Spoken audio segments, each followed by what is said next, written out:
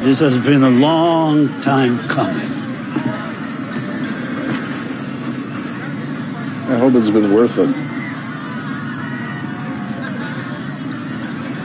What a terrible waste. Time, blood, money.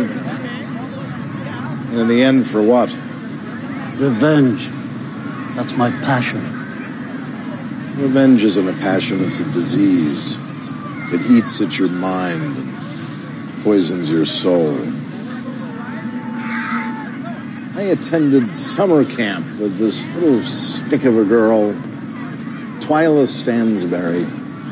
Hell of an athlete, capture the flag, had an unrelenting passion for fitness. Never skinny enough, a pound here, a pound there. Ran like a deer. Until she couldn't. Could barely walk. Turns out she was anorexic. The disease caused her to lose her sight.